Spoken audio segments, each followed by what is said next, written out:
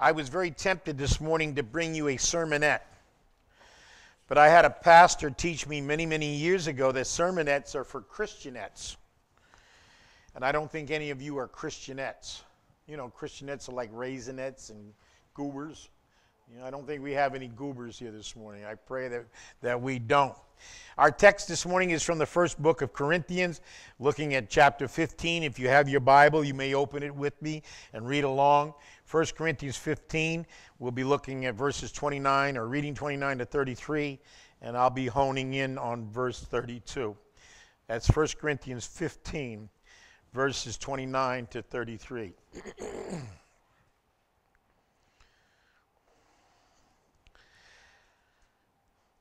Now, if there is no resurrection, what will those do who are baptized for the dead? If the dead are not raised at all, why are people baptized for them? And as for us, why do we endanger ourselves every hour? I die every day. I mean that, brothers. Just as surely as I glory over you in Christ Jesus our Lord. If I fought wild beasts in Ephesus for merely human reasons, what have I gained? If the dead are not raised, let us eat and drink, for tomorrow we die. Do not be misled. Bad company corrupts good character. Come back to your senses as you ought and stop sinning, for there are some who are ignorant of God, and I say this to your shame. Let's speak to the author for just a moment. Our Heavenly Father, we thank you for your Spirit which moved these men to pen your words to us. We ask now that you would reveal to us something we've never seen before. Teach us, we ask in Jesus' name. Amen. The text I'm using is the 32nd verse. And Paul says, if I fought wild beasts in Ephesus for merely human reasons, what have I gained? And if the dead are not raised, let us eat and drink, for tomorrow we die. And what's that mean? What is Paul saying here? He's saying if you're a Christian today, or you call yourself a Christian, and there's no resurrection, then we're wasting our time here now. We might as well be off waiting to play pool at the pool hall or go fishing or whatever you like to do. Watching the Yankees lose, which is not something I like to do, but I did yesterday 2 games that we've lost. Doing things that you want to do that are not part of sitting here. Why would we be here this morning if it wasn't for the resurrection? And that's Paul's argument. That's Paul's reason as he gives us this 32nd verse as God moves him to talk to you and I. We've all strolled through a cemetery and we read the epitaphs and we read the tombstones. I don't know about you, but I love reading tombstones. And sometimes I try to imagine what's going through somebody's dash. Remember what a dash is? That's that little line between the year they were born and the year they died. What were they doing? When I meet people for the first time, I love to find out where they're from, where they, I love to find out how old they are. Because it gives a connection. You know, maybe we were doing some of the same things at the same time in same places. It gives us a way of connecting. And I try to imagine what people go through in their lives. We all go through different things. None of us share the same things. We never will see the same thing the same way. We can't. God's created us different, each and every one of us. He did not go around with a cookie cutter. And if you look at me, you're probably glad he didn't, because you don't want to be like me. We're different, and each and every one of us are. And the graves have been marked and kept through the years because what they contain, the bodies of our loved ones. I did a funeral just last week, and I've mentioned it here in Clifton, somebody I didn't know. And I noticed as they put the urn in the ground, they had placed it in a little wooden box. And family members came along to put things in the box. And one lady came by and put a dollar bill rolled up with a little rubber band, stuck it in there, and said he was always broke, but he won't be now.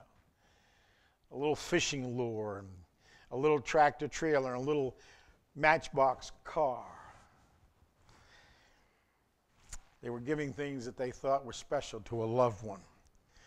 But you see how different is the tomb of Jesus, and it is famous not for what it contains, but for what it doesn't contain. It's empty. And the angel spoke the best news the world ever received on that first what I call resurrection morning, that first resurrection day, he's not here. He's risen. Now, I know the other day I sent an email off to somebody, another pastor, and we were discussing different things, and he sent me an email back, and I said, have a blessed resurrection day. That old Swede I sat under for 18 years, Dr. Karlberg, used to always say that. It's a blessed resurrection day. He didn't say Happy Easter. And you know, I shot off that to another pastor as I was saying, have a blessed resurrection day Sunday.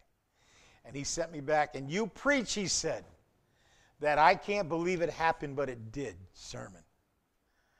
And that's what we're here for, the resurrection. That's why we're celebrating. It's the resurrection. And what does a resurrection, got my tongue around my eye tooth that time. What does the resurrection mean to you and me? It gives meaning to all the Christian life. For if Christ is not risen, then we will not be raised. And again, we're just wasting our time here this morning. In this difficult passage, Paul describes and declares what life would be without the resurrection. Baptism is meaningless. Sacrifices for the cause of Christ are meaningless. And even moral restraint is meaningless. I used to have a girl in Presque Isle who used to say to me all the time, she said, you know, Pastor, there is no God. She said, you know, and she never called me pastor. She called me John. We were really good friends. She was one of those chic chicks, you know, and she's into everything else. And I used to love, she had a bumper sticker that said simplify on her very, very, very, very expensive SUV. She didn't simplify very much. She liked the creature comforts we all did. She didn't simplify. And she had all the bells and whistles in her house. Her husband took very good care of her. He was a good friend of mine. But she said, you know, you don't have to, there's no moral restraints in the world. I said, okay, good. Tonight, I'm going to come to your house. I know you're going to be away, and I'm going to break in and take whatever I want to. You can't do that. Why not? It's against the law. So, it's okay with me. I don't care about the law of man. Well, you can't. Well, where do we get the laws from? Well, we get them. From where? Who makes right or wrong? God does. And when we don't understand that and see that, we just lose our moral comfort. And one of the things Paul's arguing here is everything's meaningless unless there's a resurrection. In fact, this means that the resurrection not only has eternal significance, but also practical application to our lives today. And these practical meanings of the resurrection can be seen in a series of questions that Paul asks us here. Without the resurrection, he says, our baptism is meaningless. Now, I don't know how many of you here, hopefully all of you have been baptized. But in verse 29, he kind of raises that up. And it's one of the most disputed passages in all the Bible.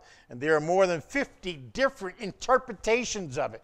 People sit down and their heads get so, you know how eggheads are. They get straining and all of a sudden the egg looks like it's going to start to crack.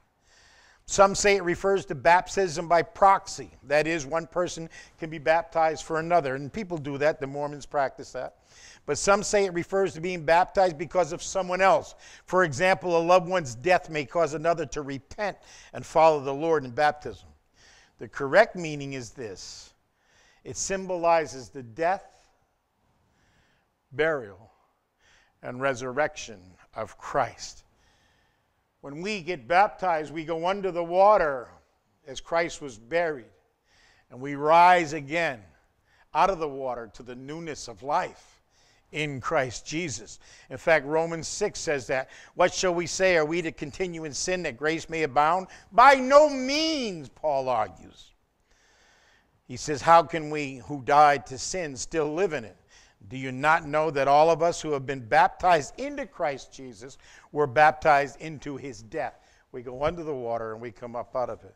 We were buried therefore with him by baptism into death, in order that just as Christ was raised from the dead by the glory of the Father, we too might walk in the newness of life. My hope is that when I take this last breath, when I close my eyes for the last time in this life, that I will open them again in his presence.